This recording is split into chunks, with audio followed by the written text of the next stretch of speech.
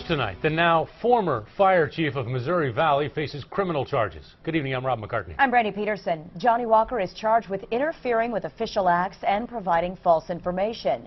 But it is critical to note he is not accused of actually setting the fires. KETV News Watch 7's Dave Roberts live with our big story. The charges confuse and concern people in Missouri Valley because the people in power who know what's going on won't tell anyone. And now, with 2 unsolved suspicious fires and no answers, arresting the fire chief is the least of their worries. On fire, just the grass What's worse than a suspicious fire right next door? How about knowing there could be another one?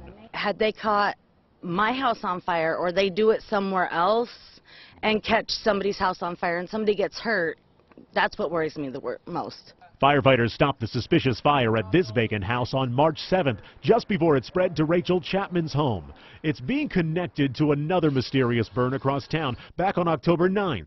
Now the Iowa State Fire Marshal is on the case. On Monday, the department found enough reason for the police to arrest Missouri Valley Fire Chief Johnny Walker. He's accused of lying to investigators and interfering with the investigation. Is Mr. Walker here? No. We just want to get his side of the story. Get off my property or I'll call the police. All right, we'll leave your property, ma'am. Walker started as chief in 2011. He won Firefighter of the Year 2 years earlier.